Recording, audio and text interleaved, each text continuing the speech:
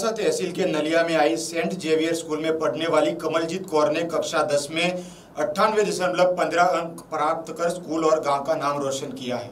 आपको बता दें कि यह छात्रा कमलजीत कौर गढ़वाड़ा बाड़ी इलाके के गरीब परिवार में से आती है। कमलजीत कौर ने उच्च अंक प्राप्त कर परिवार, स्कूल, गांव और तहसील का नाम रोशन किया है। उनके पापा स्वर्गीय रघुवर सिंह का 10 लोगों का परिवार है। उनका सपना था कि उनके लड़के लड़कियां पढ़ लिख कर आगे बढ़े।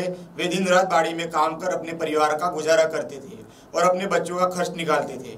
उनका सपना था कि उनकी बच्ची पढ़ने में काफ़ी आगे है तो वो बड़ी होकर डॉक्टर बने, ऐसी इनकी कामना थी। वही इनकी लड़की कमलजीत कौर ने 10वीं कक्षा में 98.15 उच्च अंक प्राप्त किए हैं।